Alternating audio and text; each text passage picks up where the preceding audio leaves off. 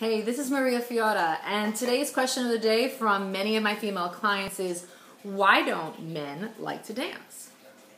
Most men will say they don't like to dance. Why do they not like to dance? Because they don't know how to dance. So let's go back and figure out why it is that they don't like to dance. Basically, it's inhibitions and awkwardness being out there publicly and not able to move gracefully and knowing what to do. So dancers are not born, they're made.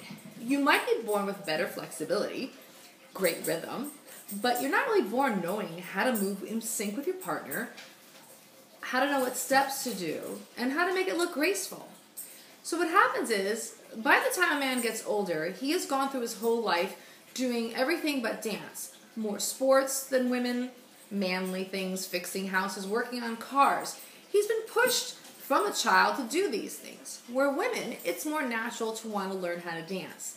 If we're 7 or 8 years old and we're at a wedding or a party, we'll grab our sister and make fools of ourselves if we have to, and we start learning that it's okay to move our bodies and make mistakes, and we learn from that.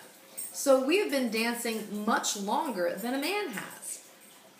And therefore, a man usually waits till he has to learn how to dance. He meets a girl who likes to dance, he goes to a wedding, he's getting married.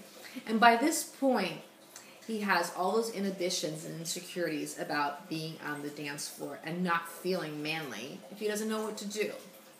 So what do we do about this? If we broach this subject to get our partner to learn how to dance, we have to broach it in a very casual, fun way. Like, hey, let's go try something new and fun. Let's step on each other's feet. And let's try it out. We'll learn together. And if it works, it works. No pressure. And if we actually get them to take a dance lesson, women, be patient and have fun with it. Don't expect a man to lead you off the first lesson. There are many times where I'm on a dance lesson with a couple, and a woman is screaming at her guy because he's not leading her. He's like, why can't you lead me? Why are you stepping on my feet? And he's only been there an hour. Being a good partner is learning how to be assertive, but being assertive is also knowing and memorizing your movements and then being able to translate them to your partner. So women, we're going to be supportive, we're going to be positive, and we'll eventually get our man to dance us off the floor. Have a great day, everybody.